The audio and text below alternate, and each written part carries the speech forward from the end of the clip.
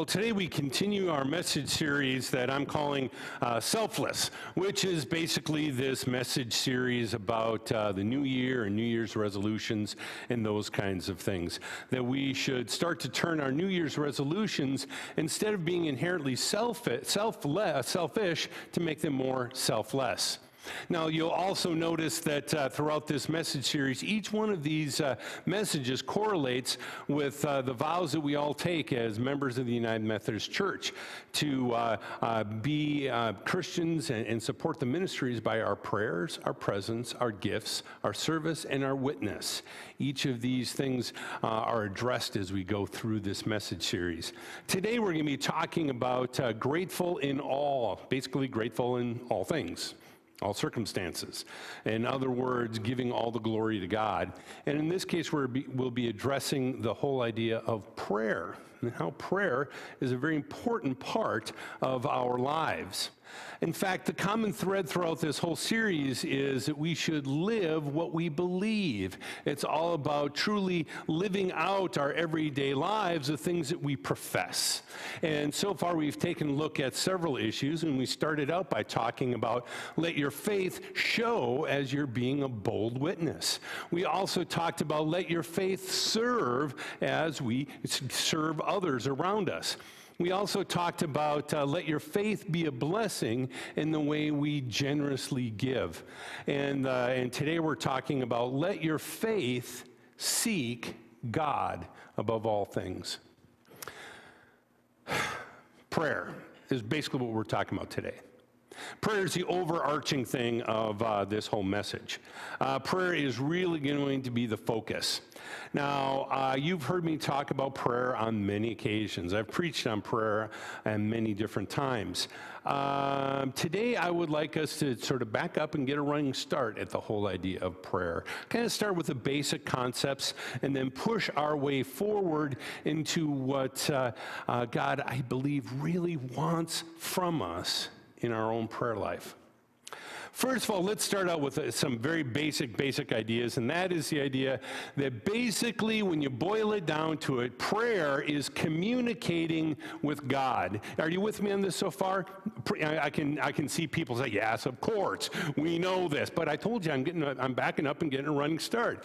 So prayer is basically communicating with God, and let's take that whole idea of the way we communicate on an everyday basis. Now, there are lots of different ways in which we can communicate, am I right? Come on, there are all kinds of different ways that we can communicate. Some of them are significantly more subtle, some of them are a lot more intimate. Some of them, we throw them out there for the world to see, including the person that we're aiming at. Many times, our communications are much more deep and intimate as well. For instance, one way to communicate is to, let's say you throw out a tweet or put something up on Facebook. And we certainly hope that the person that you intend to see that sees that, but it's really kind of for public consumption. And my guess is you can also tell that some of our prayer life is like that as well, right? It can be a little bit more intimate if you, for instance, send out a text to someone. That's a little bit more intimate, but not really. The only difference is you're sending out to a specific person and not to everybody. You can get a little bit more intimate if you're sending out a letter or an email where you compose your thoughts and send it out. You know, anyone here get letters very often from people? I mean, actual paper in the mail? Not so much anymore. But I tell you, when I do, it's a great joy. Am I right? When you see someone or you get a letter from someone you haven't seen in a while. And those are all different kinds of intimacy levels of prayer. You go a little bit further, and frankly, if I had the choice of getting a text from someone or getting a letter, I'd choose the letter. If I really wanted to be close to someone, instead of getting a letter, I'd rather talk to them on the phone, right? That way you hear their voice in real time, back and forth. So it's almost like you're communicating together. However, if I really want to get something done, real intimacy, not just sending out a memo, but really trying to get to know someone, I think we would all agree that the best way to do that is face-to-face. Am I right?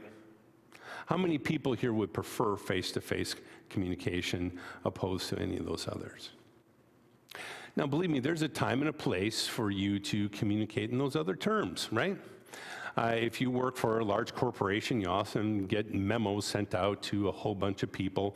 Or I want to shoot out a text to someone to let them know I'm late, but I'm on my way. I mean, those are all appropriate. But if you really want to have an intimacy with someone, you have to push in deeper and closer.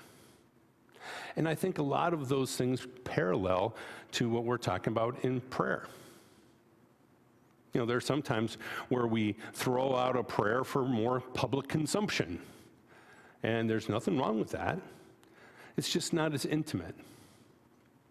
Sometimes you can be in small groups of people where you can be praying and pushing into one another a little more deeply. And that's good too.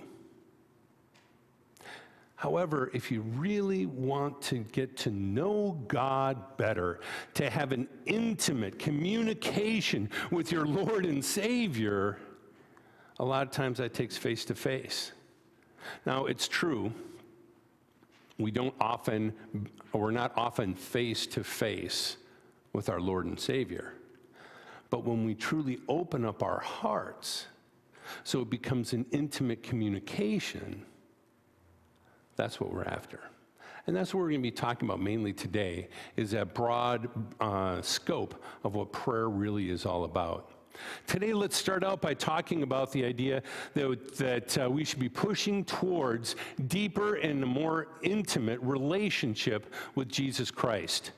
And when we're talking about pushing into a deeper, more intimate relationship with Jesus, that often reflects our own prayer life, how deeply we are to push into Jesus Christ, as opposed to sending out just some sort of quick prayer that would be the parallel to a text. Or a lot of times, some people, I had this one guy who had been a faithful Christian all of his life, but he hated to pray. That was just not his thing. And I asked him, how often do you pray? He says, well, I pray when I'm in church.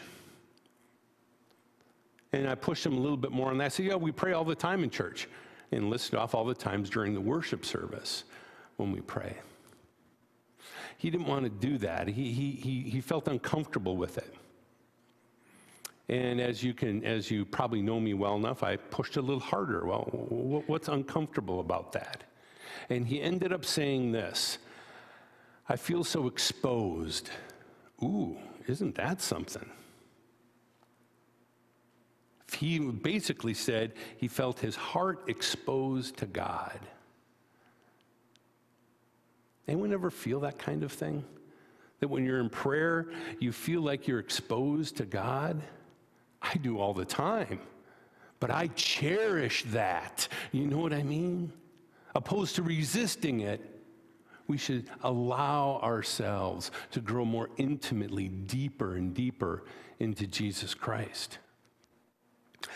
One of my favorite passages of Scripture regarding this, and Jesus has many issues that he addresses in prayer, but when we're talking about the difference between intimacy in prayer and distance from prayer, the story that I read earlier is a prime example between the Pharisee and the tax collector about the way they prayed.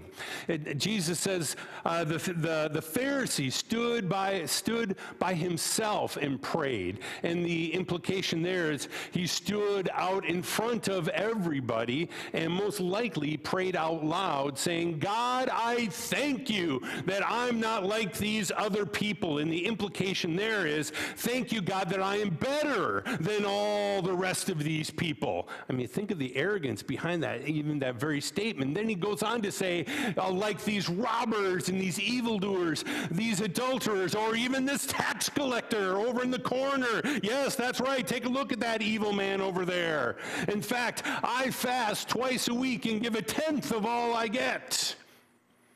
First of all, why would anyone need to say to God, hey, God, are you listening? I fast and I tithe. Did you catch that? Did you look at your records? Do you really think we need to inform God about anything? That's why most people believe that he spoke this out loud. He wanted to tell everybody else. Do you think that was even a prayer to God? That was one of those things that you blast out on Facebook to make yourself look better. But the story goes on.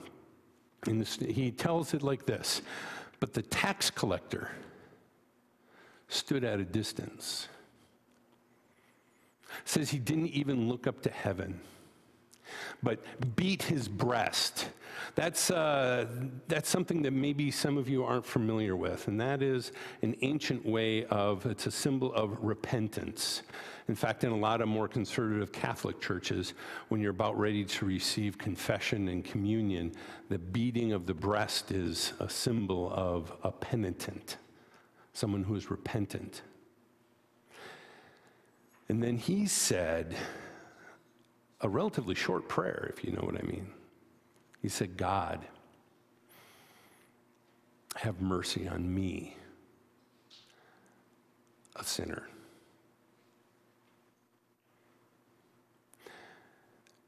Now, it's pretty clear here that Jesus says it is the tax collector and not the Pharisee who walked away justified by God.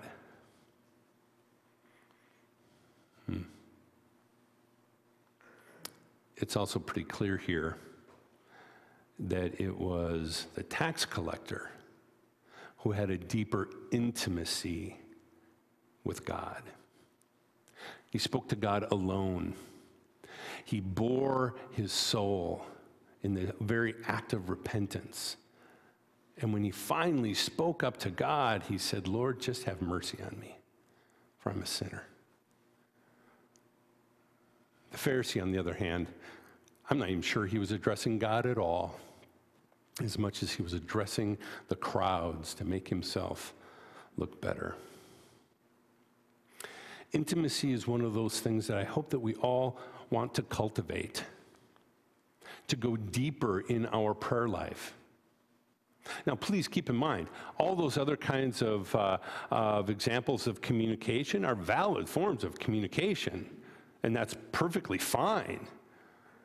But I'm a person who doesn't want to just communicate by texts. I want to have a more intimate kind of communication. And the same thing with prayer, that yes, it's okay to have recited prayers. There's nothing wrong with that. In fact, for some people, it brings comfort. But usually that comfort harkens back to a memory, opposed to growing deeper and intimate and personal with the living God.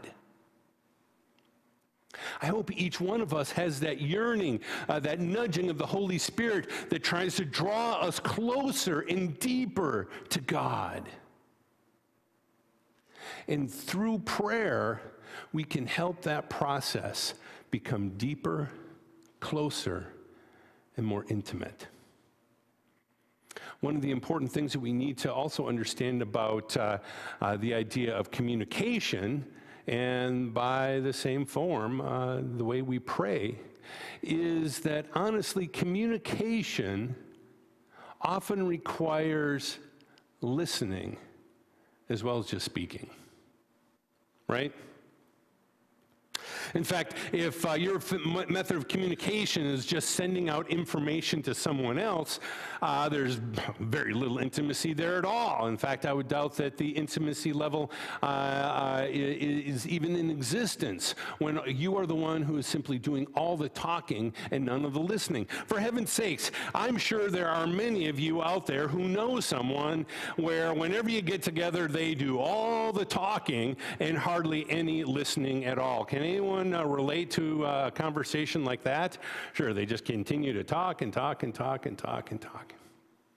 Now, there's often nothing wrong with that either. As a pastor, you have no idea how many times people come into my office and sit in the chairs and say, Pastor, I need some advice. Well, tell me what's going on. And next thing you know, they tell me more and more and more, and I'm just listening carefully. Sometimes I jot down notes so I don't forget something, and they tell me their whole story. And I says, you know, honestly, if I were in your position, I might think about doing something like, and oftentimes I won't even be able to speak out what I wanted to tell them.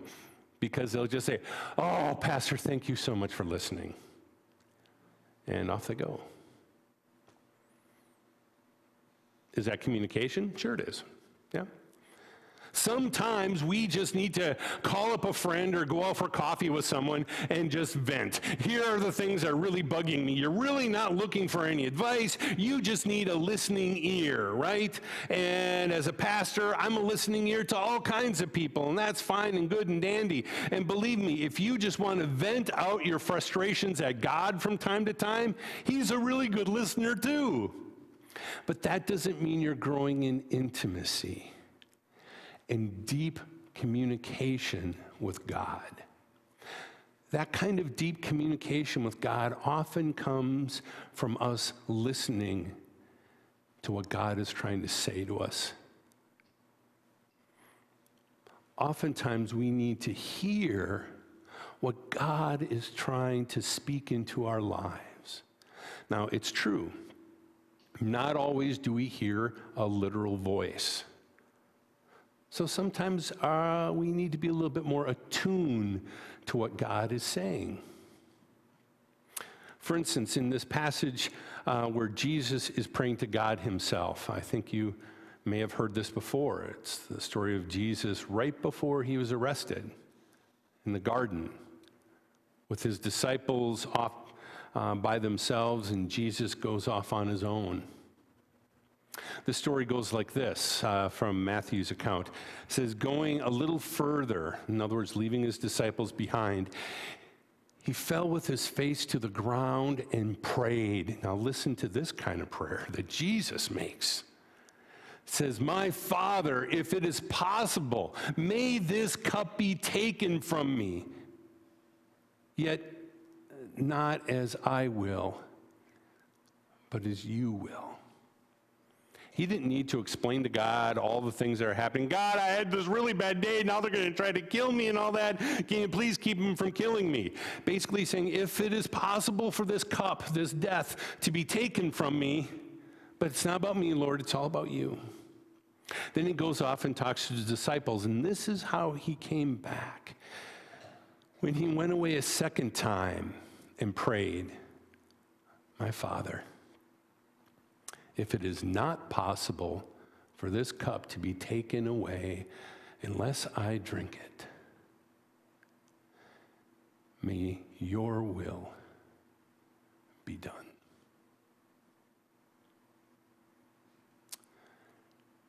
I know what you might be thinking. I'm not sure I want to get that intimate and close to God if I say, okay, God, is this something that I need to endure? And God answers, yes, it is. But sometimes we hear God's word. We hear his voice. We know what he wants us to do, and we just don't like it. Oftentimes it's not to the point of death, okay? Oftentimes it's to the point of you need to humble yourself, make amends, repent. A lot of the times when the Lord kind of takes a small 2x4 and whacks me across the head, the impression is, you're really not asking my advice, are you? Because you already know what you should be doing. You're trying to convince yourself not to do it. We need to start to open up our hearts, our minds, to the movement of God's Spirit. When we pray, we also need to be able to receive what God has to offer. And our prayer life should not just simply be a long list of requests, but a desire for us to become more close and intimate with God. I know you have heard me say this dozens and dozens of times since I've been here, that I often encourage people to pray with their palms open. And that, I know that's way deeply out of your comfort zone for many of you, but at the same time, the reason is, I'm not doing that just to give you something to do. The reason is it's a reminder to us. It's a reminder to us that we are not here just simply to send out a text message to God, but we're also here to receive what God has to offer. That is a way for me to say to everyone, please, as we pray, let that not just be one-way communication, but let us also receive what God has to offer. You'd be surprised how many times his answer is yes. A lot of times his answer is, let me comfort you through this. Let me bring you peace that you simply were not aware of. Let me wrap my ever-loving arms around you and bring you closer to me. Now, God can do that without your palms up, okay? But that is a reminder to us that we can receive as well. We can listen to what God has to say. We are ready to take in whatever God is so eager to pour out into our lives. But so many cases, we want to just simply tell God what to do and expect him to do it our way. Here, I have a true story for you. I know this is a true story because I saw it on the internet, okay? You can laugh, of course, you know that this is a joke. There was this rabbi who was known in all circles as someone who had listened deeply to the Word of God and always listened for God's Word in return. And one time he was praying before God and he heard an announcement saying that there was a flash flood warning and everyone should evacuate their homes. So he opened up his front door and he noticed that there was water pouring down the street and the water kept rising and rising and rising. And he was out on his front porch and he was yelling out to God, says, God, please save me. And his next door neighbor came with one of those great big four-wheel drive trucks and is plowing his way through the water, and he pulled up to the porch and says, Rabbi, hop in and we'll take you to safety. And the rabbi says, no, I'm confident the Lord will save me. The water kept rising and rising, so he ran upstairs and opened up his second-story window and yelled out, Lord, please save me. And just then the police boat came by with a rescue boat, and he says, hop in, Rabbi, we'll take you to safety. He says, no, my Lord will save me. And the water kept rising and rising. And finally he climbed up on the roof and leaned against the chimney and said, Lord, please save me. And then a rescue helicopter came by and dropped down a line. And they said, hang on, Rabbi, we'll pull you to safety. And he says, no, the Lord will save me. And the water kept rising and rising and finally went over his head. And he was at the pearly gates. He came up to God and said, God, what's wrong with you? I've always been a faithful servant of yours. Why didn't you save me? And God said, why didn't I save you? I sent you a truck, a boat, and a helicopter. What more do you want? Now, of course, that's supposed to be funny. But at the same time, how true is that in our own lives? Right? How many times is our prayer life, although that is an extreme example, follow that same pattern? Where we come before God and we ask God for our wildest dreams. And when our wildest dreams don't come true, we blame God for someone who doesn't listen. Or we blame God for saying, obviously you're heartless and compassionless if you would allow this to happen, oh God. Or worst comes to worst, there obviously cannot be a God if he allowed this to happen and didn't answer my prayer. When all the while, God is probably answering your prayer every moment, showing us examples and situations, directions that are actually better than you ever could have dreamt. In fact, I've made a joke of it. You've heard me say this time and time again. I'm so glad that God is not limited to my wildest dreams.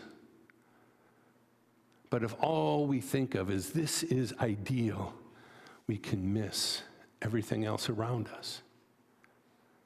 The key is we need to be ready to receive what God has to offer. We have to receive the answer to our deeply heartfelt prayer. We need to come before God and become intimate with him in a new way. Finally, we need to try to wrap our minds around something different.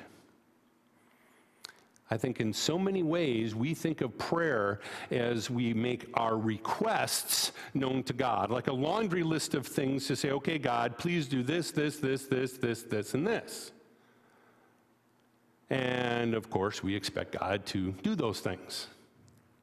In fact, sometimes we get stuck in our head that if it's a really big prayer, we need to pray even harder and stronger just in case God isn't listening well. We need to change God's mind on some of these things. But instead, I'd like us to think of it this way, that prayer changes us more than prayer changes God. That oftentimes, if prayer is truly communication with God, that we should be willing to be changed by God, not to change the nature of God.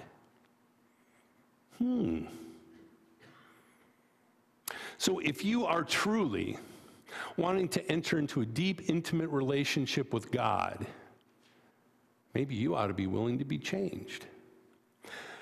Which brings me back to that guy I mentioned who said, I don't like to pray because I feel vulnerable. I think it's probably because he knows deep down that if I am vulnerable with God, that means that I'm the one who needs to change. Frankly, it took me a while to really wrap my mind around that. That intimate, deep relationship with God. In fact, now I often express it that way I say it's like in prayer, I reach down and, sorry for the vulgarity of it all, but I rip open my chest to bare my heart to God, unprotected. Lord, here I am, completely vulnerable to you. And I tell you, that's still scary, isn't it? As if me making myself vulnerable, God knows me better than I did before? Of course not. God doesn't need me to become vulnerable to him. But when I am vulnerable to him, I am able to change. I'm able to receive. And I'm willing to be nudged and reshaped. If I try to keep God out here at arm's length, I'm not going to change at all. That's a little safer, isn't it? And saying, I'm okay, God. Whatever you want. Whatever you want. Here I am. I think the difference is the difference between saying, Lord, here are all the things that I want. It's almost as if we think of God like a genie. Remember Aladdin and his lamp? He would rub the lamp, and next thing you know, the genie would appear, and he'd have his three magic wishes. It's almost as if we think that if we take our Bible and we rub our Bible, all of a sudden, poof, the Holy Spirit will appear, and we have our three magic miracles just to do whatever we want. It's important for us to never lose sight of the fact that God is so much more everything than we are. Not only more powerful, and we kind of expect that. We desire God to be powerful, but he's also so much more understanding. He knows everything. He also has greater wisdom, and we need to surrender to that wisdom. In our prayer life, we need to be changed to be more like God so that we can understand and pray like God. This same kind of thing happened even in the New Testament era. Remember James, the brother of Jesus, he addressed it like this when he told followers, he said, you desire, but you do not have, so you kill. You covet, but you cannot get what you want, so you quarrel and fight. You do not have because you do not ask God. And when you do ask, you do not receive because you ask with the wrong motives. that you want to spend what you get on your own pleasure. In other words, James is saying, do you really expect God to answer your prayer when you're really asking for all these selfish motives? Have nothing to do with pressing deeper to God, but getting what you want? Instead, I really love to cling to what Jesus had to say as a clue of who we are supposed to be. Frankly, this can be a confusing passage of Scripture, so I want to walk through it very intentionally, okay? Jesus is about ready to be taken away, killed, die. And these are some of the last words that Jesus spoke to his disciples when he was alone with them. And this comes from John chapter 14. And he says it like this: "And I will do whatever you ask in my name, so that the Father may be glorified in the Son. You may ask me for anything in my name, and I will do it."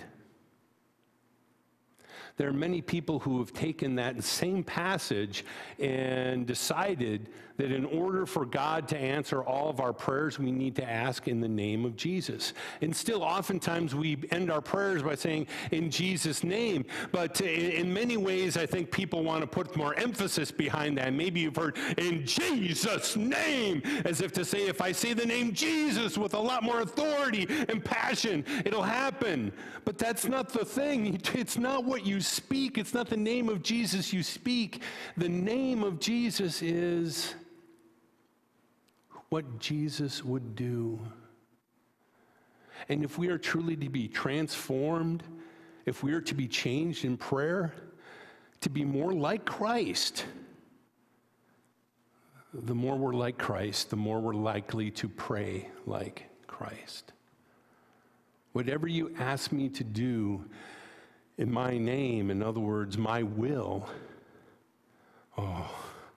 if you ask in my will, I'm so eager to do it for you.